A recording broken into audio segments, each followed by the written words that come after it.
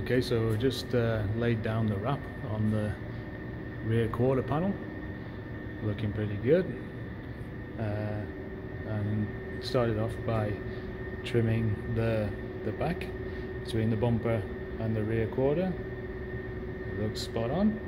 And around the gas tank, use this little wrapping tool, fantastic tool to get in around the tight crevices, and as you can see, it's pretty much damn perfect. You wouldn't even know it was a wrap, right?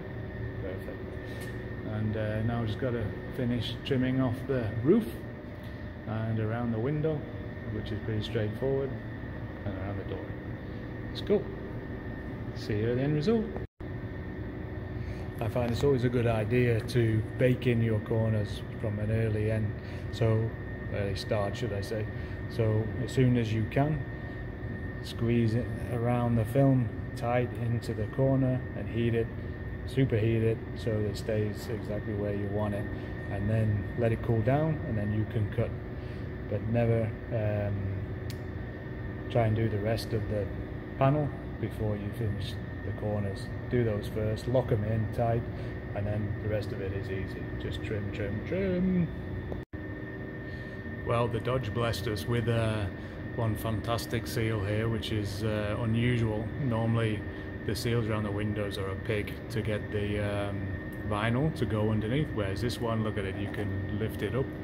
Really nice, really flexible, so you can just feed in the vinyl underneath the window and it looks like basically a factory install. So thank you Dodge for one thing. So here goes, that's the finished result. We've got a beautifully executed side body, rear fender, whatever you want to call it, matte satin black wrap around the windows. Lovely, perfect. Look down the body lines, all look amazing. Wheel arch trim all on point, looking good. All around the gas tank, amazing, just like factory paint. All the way back, looking good, you sexy lady.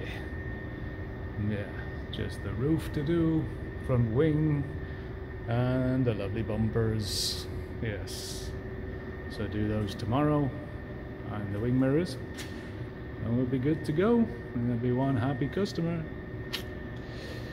Let me know what you think, guys. If you like it, dislike it, think I should do things a different way, or whether you like the way I do it. Subscribe and follow all of my videos, and see future projects. Whatever. I can never get my words out. Future projects. Sorry, I'm not a camera guy. I'm just a normal Joe trying to make videos. See you soon, guys.